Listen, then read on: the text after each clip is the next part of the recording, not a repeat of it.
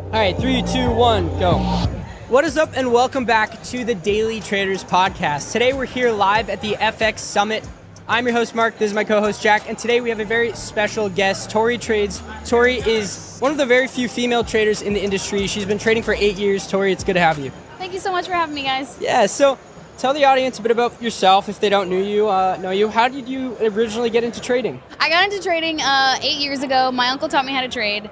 And I mean, I had a mentor, so it's very different. Like people being in the industry and trying to like do trial and error, learn it themselves. Mm-hmm. I understand that I'm incredibly privileged and like grateful to be able to have a mentor. Mm-hmm. So that's how I got into trading. My uncle taught me. Sorry, I feel like I got to say it twice back and forth, guys. You're lucky. My uncle traded full time, but wouldn't tell me a thing. Oh shit! Yeah, I remember really? he came up. Funny side story. He came up to your office one time, and I'm trying to ask him about like his strategy or our office because I was trading with you at that point. And you wouldn't tell us. Oh my god, interesting. So your uncle, your uncle was kind enough to teach you. Absolutely, very much so. And what was your learning curve like? I mean, obviously traders, go through trial and error. Sometimes it could take 3 years to become profitable. Yeah. What did that look like for you?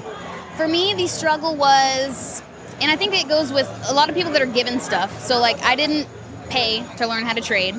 I didn't seek it out myself. I was given this opportunity, so I didn't take it as seriously at first. Mm-hmm. I wasn't as disciplined. It took me maybe like 3 years just to like finally be like, okay, you know what? I learned how to do this, but now I need to actually take it seriously. Yeah. Because it's like when you're given anything, it's just like, I don't know, you don't utilize it to the best of your ability. And like anyone with trading also, like perfect example would be like family. Mm-hmm. I'm trying to teach my sisters how to trade. They don't give two shits.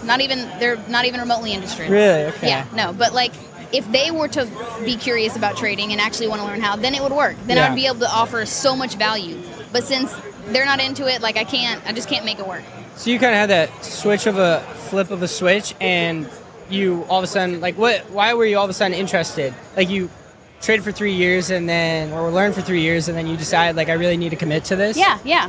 So I would say what helps is my uncle is very transparent about his trading, and he will send me text messages and screenshots and be like, look, I just made a 75K trade. Wow. And that sparks so much freaking like fury, but in the best way. I'm like, oh my God, I could be there. I could do that. And like, he's very encouraging. He's like, whenever he first started teaching me how to trade, he was like the most encouraging. He's like, you're going to be the best. You're going to be better than me one day. And I'm like, shit, why didn't I like see all that then? Why did it take me like 3 years to actually take it seriously just to like flip that switch? So I would just say it's mostly seeing his progress and see his like growth, even in the short amount of time that he had traded or taught me how to trade. I feel like we're fumbling our words. We had lunch. We're getting close to the end of the day. We're trying to make it work, but essentially, yes. I hope I answered that question.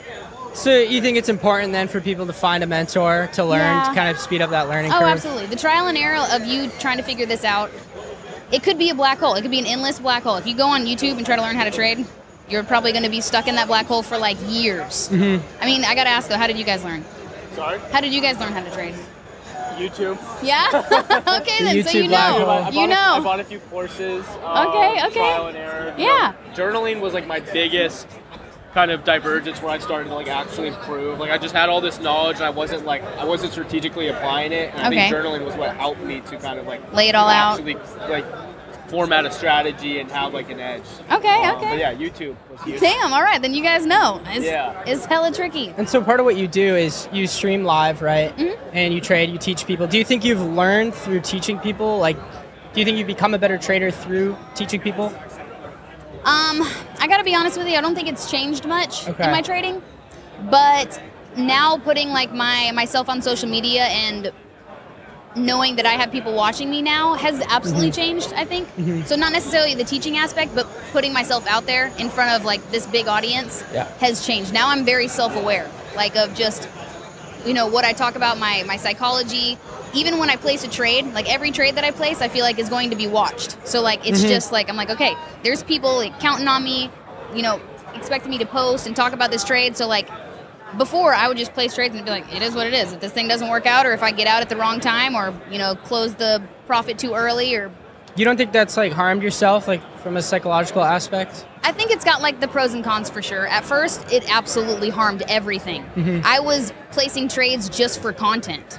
Yeah. So, like, it was awful. There was definitely a part where that was not beneficial whatsoever. But to be able to turn around and use it for, like, fuel and be like, okay, I need to hold myself accountable. People are watching me on this trade, like things like that. Yeah. Tell us a bit about your trading style.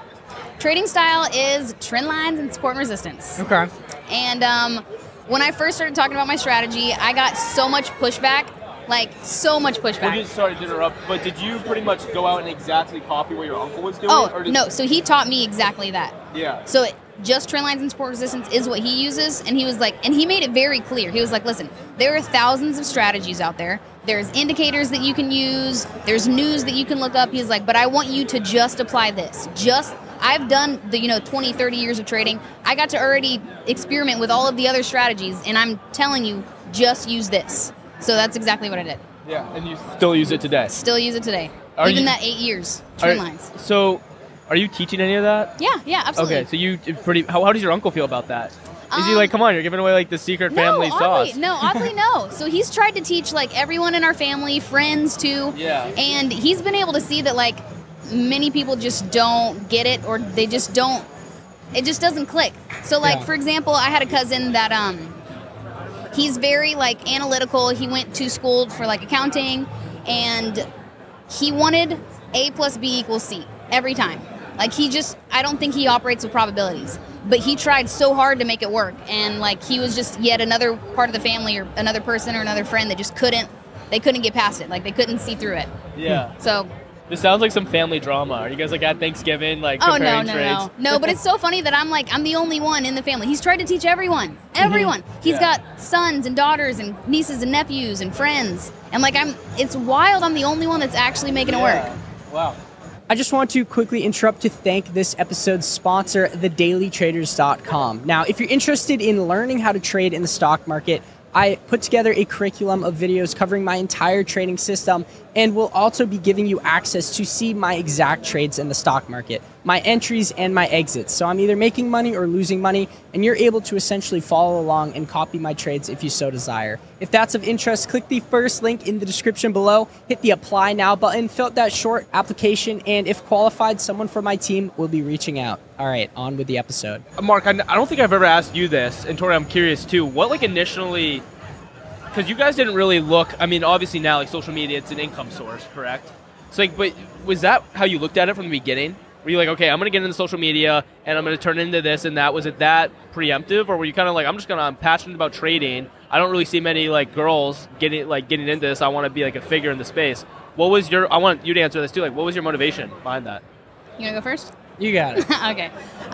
When I first got so I've always been into social media. So before even trading, I was posting about cycling. I was trying to be a professional athlete. And about what? A professional. Oh, trading. Cycling. Cycling. Brain, work, come on. Caffeine.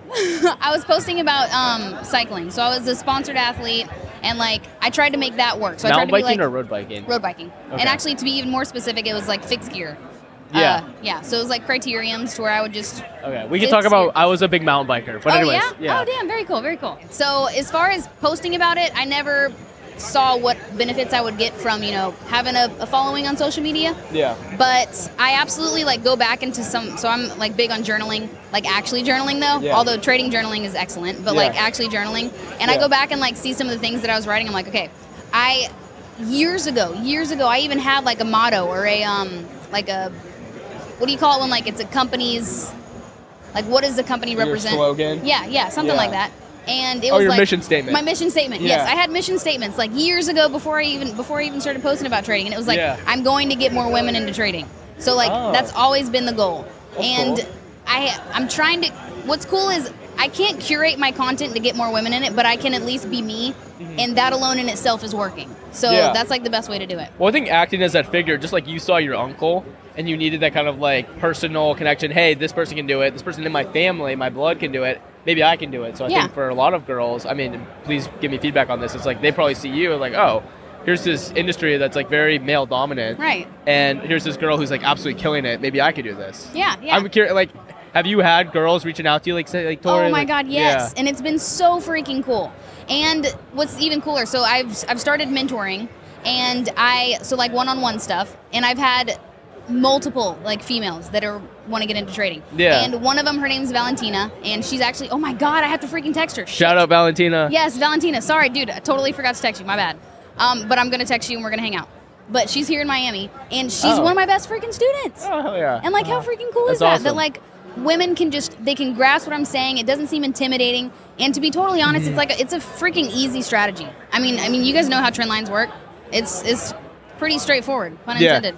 But it's very easy. So it was an easy concept to grasp, and like relatability's there, psychology. I can tell her all the things that I've gone through, like self-doubt and, you know, revenge trading, over trading. I mean, the whole 9 yards. Attaching your worth to like your trades. Like if you didn't do well in the market, you felt like you were a shitty human being. Like working through all of those emotions. So I just give that relatability, I think, for the women out there. That's awesome. Cool. So all right, now your turn. I mean, honestly, I just posted a couple videos on TikTok because I was trading and it was something I enjoyed, and I thought other people might enjoy it too, and it kind of just blew up. People by accident. People like create a Discord, and then it kind of went from there. But yeah, it was totally by accident. I never thought I'd be in this spot right now. Hell yeah. Yeah. So it's fun, and I think I've learned and grown as a trader so much through helping people. Like I was saying, there is that added level of pressure and stress. Yeah. When you're putting yourself out there like you do live, and I'm posting my trades as well. And I think that's just, it's helping me grow as a person and as a trader. And I don't know, it's just a group accountability thing. True. You can have that self-accountability, but you can also like totally ignore everything you're telling yourself. But when you have other people watching you, there's no like hiding that. Exactly, yeah. So, you know, it's cool. It's a cool space to be in. And even being here today, like having an audience, people walking around, shooting this live. Pretty cool. It's really cool.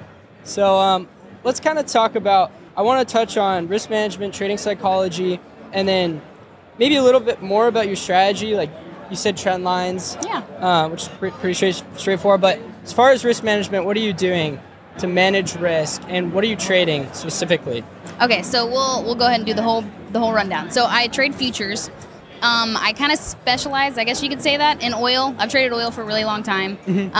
What got me hooked to oil is there was just 1 month in, I think, the beginning-ish of my trading career of the futures market that I had an incredible freaking month, and it was all thanks to oil. And I was like, okay, this is amazing. Now that was, I don't want to say by accident. It was still with the strategy, but I hadn't done any research on the instrument. I was just kind of like, we're just going to hop on this, see if it works. Well, I got a crazy amount of success, and I was like, okay, I'm going to stick with oil. Oil's great. So now I've just developed like this heavy relationship with it. I feel like I am in a long-term relationship with oil. So you mainly trade oil? Yes, for the most part. Okay. Now I do trade gold, some of the indexes, but oil is like my main man. Wow. Okay. Yeah. Totally different from what I do. Yeah? I just hop around between different, large cap stocks. Did you say you're in a long-term relationship with oil? Yes, very much so. Does gold get mad when you trade oil? Oil gets mad when I trade gold. Oh, sorry, other way. Okay. Yes. I see. So when I think of oil, I think of it as being, and as also gold, I think of it as being one of the most fundamentally dependent futures. Yeah. I mean, it's so supply and demand oriented. Yes. So, like, what's your response? Because are you solely a technical trader? Yeah. So what's your response to that? Yeah, like for someone who might not understand. Like, okay. You would think, I mean, absolutely you would think fundamentals for sure for like oil, you absolutely need to know. Yeah. But there's been so many times where I've found that oil is completely non-reactive. Now, it's a hit or miss, but there are many times where oil has been very non-reactive to like news coming out. And it's very surprising because you're like, okay, all the indexes are like making insane moves, but oil for some reason is non-reactive. So it's almost like it's got that not consistency, but like I feel like I can rely on it. If that makes, there's a word I'm looking for. It's not there. Yeah. But it's just like I can capitalize on just regular average price movement instead of these crazy fluctuations for the most part. Yeah. But technical analysis, that's my thing. I could look at any chart. Like, I mean, you could put anything in front of me, and I don't know what it is, but I could trade it just based on the chart alone in itself. Now, the strategy that I use, so the trend lines and the support and resistance. The trend lines, I changed the terminology for them. So let's say that I'm trading something new. I want to mark this thing up and do my research on it. So I'll start in higher time frames. I will look at all data if I can. All from day one, if oil, on TradingView, it shows that little dinosaur icon. Yeah. That means that you're looking at, day one when it first opened. So I'll start with all data. I'll just look for two simple things, an upward trend and a downward trend. And then I'll start coming in a little bit closer. So that was like, we'll say that's maybe a monthly time frame. Then I'll start coming in a little bit closer, and I'll do all the way, same exact thing, looking for upward trends and downward trends. And then I'll come all the way into like a 4 hour, since now I'm swing trading, so I kind of stay in that 4 hour time frame. Yeah. And then I draw my trend lines. Now, when I'm drawing the trend lines real time. Are you drawing the trend lines on every time frame leading down? Yes. So it almost like, if you take a look at the whole picture, it almost looks like this fan of like downward or upward trend lines. Yeah. Okay. So when I get into the time frame that I'm actually trading, so that'll be the 4 hour, I draw my trend lines to where the price has not crossed them yet, because I don't get in unless a trend has been broken or price is changing direction. So you don't trade with the trend, you only trade against? You don't trade like in I try to do both. Okay. So like, let's say that whatever instrument I'm trading is trending downward. Yeah. If it breaks out of that trend, I want to get in to go, long. We'll say it's been trending down and now we're going up, and now I want to continue with that trend. So I'm essentially almost like looking for the next trend. So I'm trying to be like ahead of the curve. So what do you think the edge is in, finding divergences and like a reversal versus just going with the trend? Like fake outs and whatnot? Yeah. I would say I don't ever avoid them, because I can't spot a fake out, breakout. But I have trend lines in place that kind of protect my capital for the most part. So I have terms for them. So like upward trend lines, downward trend lines, a trend line is a trend line. But when one gets broken, so if a trend has been broken, I call it my action line. So that means I get into the market. Now I'm getting in, I'm taking action, I'm placing a position. Now it could be upward or downward, so either one.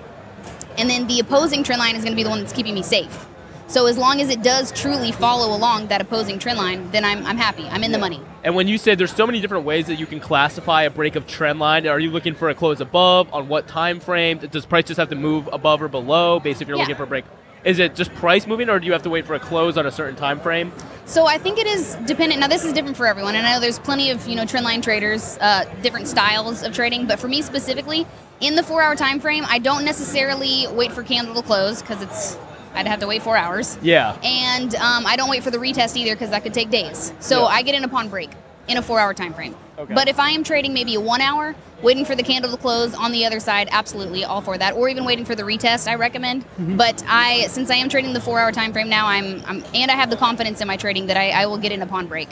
Okay. If you guys are enjoying today's episode, we would appreciate it if you smash that like button, left a comment, and subscribe. All right. Thank you guys, and on with the episode. So from a risk management standpoint, how are you managing risk? So risk is going to be different for every trade. So remember I said that I have a safety line and an action line.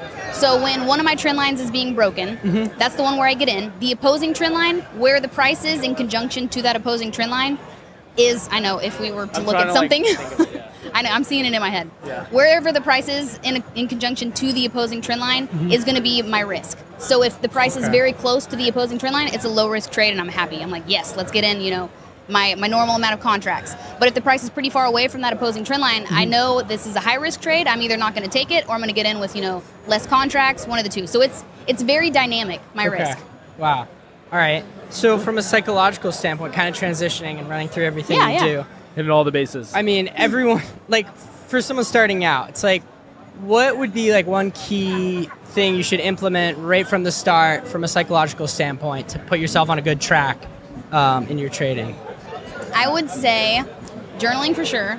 Being able to see your progress is huge. And it could be motivating. I mean, imagine like seeing whether it's small wins or not, all in all BS. Journaling, absolutely. I would say simulate for as long as you freaking can. Yeah. Because you're probably never going to go back. And maybe that's me speaking from personal experience, but I spent an entire year simulating when I started, and that takes an incredible amount of discipline. Imagine to you want to put money in the market. You want to just try it and see if it works, but like spending that entire year in, simulated markets, paper trading, whatever it is going to be huge, incredibly beneficial. And then it just gets you used to the platform, used to the trades, seeing the profits, seeing the losses. So then when you actually do apply the strategy, like it like the back of your hand because you've been simulating it. So at least the strategy part won't be an issue. It'll be the psychology stuff that you have to work on. That's true, yeah. I think people think like, if you're not making money paper trading, you're not going to make money trading a live account. And if you're not making money trading with $1,000, you're not going to make money trading with 100,000. Exactly. I skipped over the paper trading thing, and I wish I didn't because, there's a lot of money that I lost. Yeah. But, that's why we're here to teach everyone. Exactly. From a psychological standpoint, I kind of like hearing everyone's opinions on tilt, tracking your tilt. Like if you're, just for example, the other week, I had a lot going on in my world outside of trading. And I'm just like, I'm not going to trade this week. Yeah. Are there times where you'll be like, I just need to take a week off. I just need to not trade Absolutely. because, I'm going to start making emotional decisions. Yeah. I think being incredibly self-aware, like you got to know yourself. And that helps in all aspects of life, obviously. Relationships, friendships, trading, like being so self-aware. Understand your emotions, your own emotions. And I mean, whatever it takes to get to that point of being self-aware is just going to be huge. Because when as soon as, whether it's a profit or a loss, as soon as I start to feel strange about a trade, I cut myself off. I'm like, no, you're done. Really? Yeah, absolutely. And that'll come with like me understanding, okay, I'm trying to micromanage this freaking 4-hour time frame. What are you doing? Like, this is, so I can immediately see that I'm feeling strange about this trade. I'm wanting to micromanage this position, like cutting myself off immediately. Okay. And whether that's even with like your personal life, if you've got weird stuff going on, just being so self-aware. Be like, you know what? It's not going to hurt my future to just take myself like a week break. Or now there's pros and cons to it. Some people, if they take too long of a break, they've almost got like that scare to get back into the market. You know, so there's got to be like a healthy balance there. Yeah, that's true. All right, so if there's like one piece of advice, like your most valuable piece of advice you could give, maybe from your uncle or you, what would it be? How would they apply it in their trading? These two. I want to incorporate the live audience. Dude, it's been so cool. I've been hearing people in the audience like talk about really what we're saying. Cool. Yeah, this is so neat. What's one piece of advice you'd give them? I would say one thing that my uncle told me over and over and over again was don't know, don't care. And that was like trying to predict the future, putting so much like pressure on each trade. Like you don't know what it's going to do. You can just follow the strategy and it's going to play out or it's not. So like don't know, don't care. I should get that like tatted on me. Don't know, don't care was like huge. Just follow the strategy. Don't put so much attachment to this trade. It's not going to be the big one. It's not. So just like follow the strategy and kind of remove some of that emotion that you've got towards it. Yeah, how do you keep yourself from getting attached to a trade, you know, thinking like that's going to be my big winner, and then you know, holding and letting it bleed out into nothing? It's exhausting. Yeah. And I've been there. So I had my biggest trade. Now it may not be much, but it was my biggest trade. So it was a $10,000 trade in oil, and it was in March. And I didn't necessarily, I knew this was going to be my biggest trade because I saw that I was up that much. But I exhausted myself, like, and because you're swing trading, so you're in a position for so long, and like to see it go like up 5,000 and then back to nothing and then like negative, and then so like that's exhausting. Well, when we enter a trade, we'd only enter a trade because we think it's going to win. So it's hard to, we have to be able to adapt. True. And then say, okay, at some point there's going to be a period where you say, okay, this actually isn't going to win. Yeah. So it's being able to shift that mindset because we have our egos attached to our opinions. So much so, yeah. So break it, I agree. But like you said, when you get into that trade, you want it to work, obviously. That's why you're getting into the trade. But being very aware that, okay, if it doesn't, I know exactly how much I'm going to lose. And like, I guess just preparing yourself, but I mean that's easier said than done. I mean when you take a loser, it's you can tell someone that it hurts, but when they actually feel it, then they know. Yeah, exactly.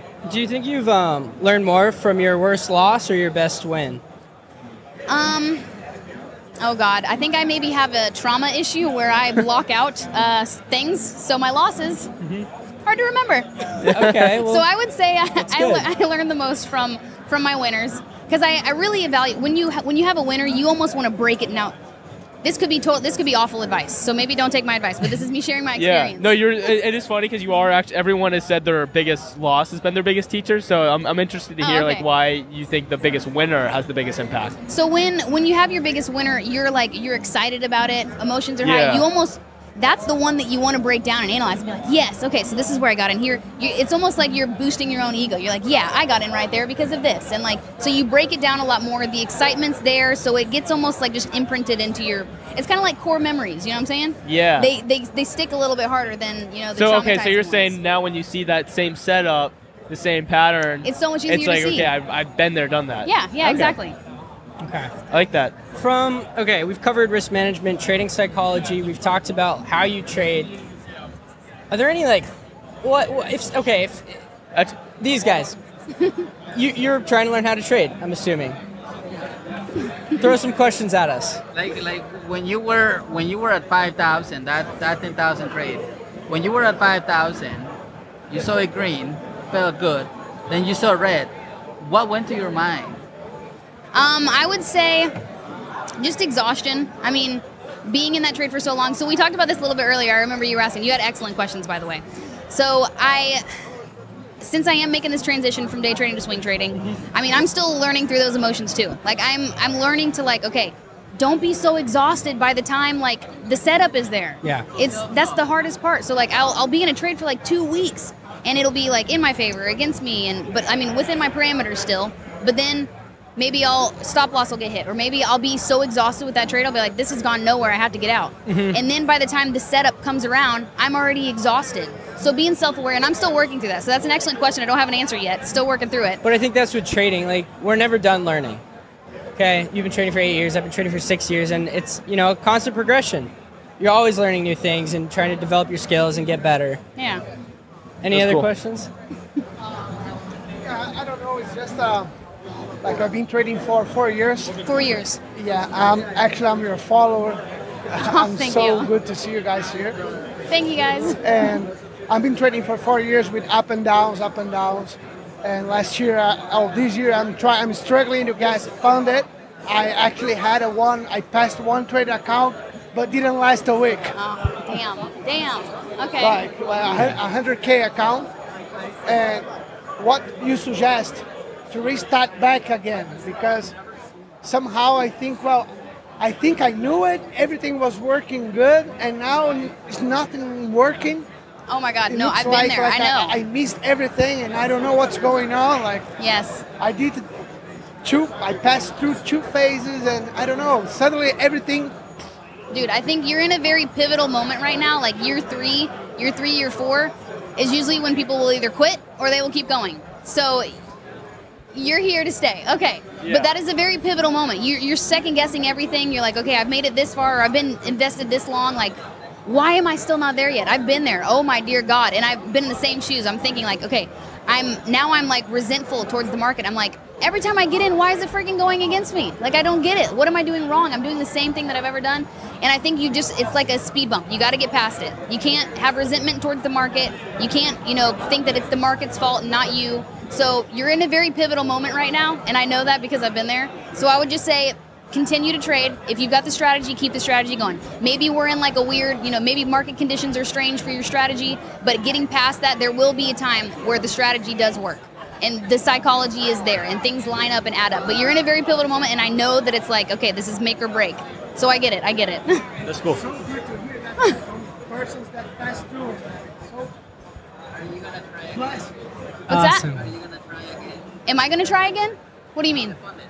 Oh, to be honest, I think I will, because I do owe like the community like my honest review at least. But I love trading my own account. It's like to Not have trading a to funded have account. to have to like simulate trading and change my style in order to abide by these rules and these targets. It's hella tricky. I truly do. I mean, I love trading my personal account, but I think I owe it to like my community to at least give like an honest effort to it. So I will. Yeah. Okay. That's cool. Okay. So, All right, thank Yes. you guys so much. So I want to ask one last question, because we asked Anthony this question, and it was a really inspiring moment. And we asked him, like, what was your lowest point? Like, where was rock bottom for you in your trading journey? I would say it was a moment where no one was supporting me anymore. They weren't saying like, okay, you can do it, you've got this. Like, communication with my uncle was like maybe at minimum, wasn't a whole lot there. Yeah. I still didn't, make it profitable. I think, and it was probably around like that year 3 that I kid you not, it was a day where I was like, okay, I'm done. I like bought a bunch of blazers, and I was like, okay, I sent out resumes to like marketing firms, and I was gonna go work, in like the corporate marketing term. And I was like, I told myself, I'm like, I'm done.